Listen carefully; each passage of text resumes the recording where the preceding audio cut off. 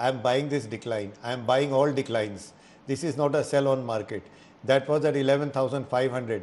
We are now at 10,850. It's not the same level. And remember, for the last 1.5 months, we are bottoming out. We are bouncing in the same trading area, 10,700, 11,100. This is not a market which is saying I'm going down further. Not yet. If it goes down, then it will break those levels. So this dip is a buying opportunity. The point is that we can again face resistance at higher levels. So you have to manage your trade, that you take whatever the market gives you. The big move will come above 11,100. That may take time. But below 10,900, I am only a buyer, not a seller. And once the market opens, stabilizes for 15 minutes, I would look to buy. Buy Siemens. Siemens has been an outperformer. As the small rally that we saw is now facing resistance. I am assuming this resistance will be overcome and much higher levels are coming. Buy RBL Bank. RBL Bank has gone through a bear market. It's now outperforming the other banks in the short term. That momentum is likely to help it move higher. And buy GAIL. GAIL has again gone through a bear market. It's now built some kind of a small double bottom. That's the first sign that perhaps it's willing to go up. 3 buying ideas, and the only short sell intraday is Indiabulls Housing. That stock is in a mess. I think yesterday's move, did 2 things. One, we kind of broke below the pivot support of 10,855, 860, and yes, a lot of indicators started expanding negatively, which would typically suggest that there should be a good chance of follow through happening on the downside. While the SGX is indicating a positive start today, I think there is still a chance that if the gap is not followed through, then I think we will decline. So I am not very positive, despite the fact that the SGX is about 0.5% higher, and I believe that if the morning gap up is not followed through, there is a bigger chance of us kind of immediately selling off and heading lower.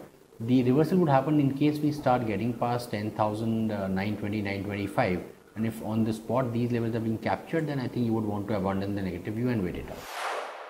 I have more of sell calls. The only buy on the list is Page Industries, where the indicator setup and overall strength is quite good. That's a buy with a stop at 19,100, and look at targets close to about 19,920 or thereabouts.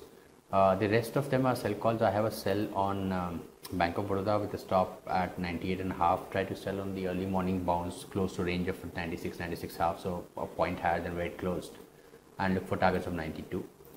Also have sell on Exide, sell around 176, keep a stop at 178.70, look for targets of 170 there. And Ambuja Cement also, gave some negative signals on the charts yesterday. So on a mild bounce to about 197, sell with a stop at 201, look for targets of 188. What we have seen yesterday, yesterday we saw that it looks like a triangle, but actually I would call it a pennant. Technically, there's a textbook pattern out there, there's a pennant out. If we break the lows, assuming from today, tomorrow, day after, whenever it does, then maybe a good decline for around 500 points, 400 to 500 points. So there, to me, it's scary. It is at a place of make or break levels. In fact, yesterday's close at 10,818 is a good, beautiful geometric low, which basically means the geometry is perfect. It can bounce from it. It can is one thing, but will it? I don't know. But even if we see a bounce, because it's stretched on the downside, to my mind, the rallies can be sold. Rallies until 10,900 zones are, I think, a sellable rallies. A reversal will come only if we crosses perhaps 10,950 or 1100 zones, but we will see a bounce. But will you see, maybe after 15 or 20 minutes, if you get a chance, I would short it. Look to short it at the place where I want to.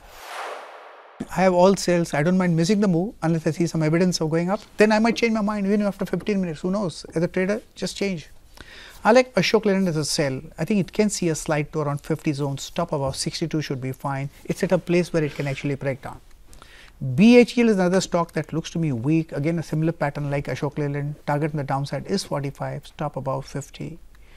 NMDC looks more of an exhaustion pattern. Good place to short if it has to. Target on the downside is 78, stop about 85, and Pidilite is again an exhaustion pattern and a breakdown. I think it's falling down to levels closer to around 1290 zones, stop about 1350. So all sells.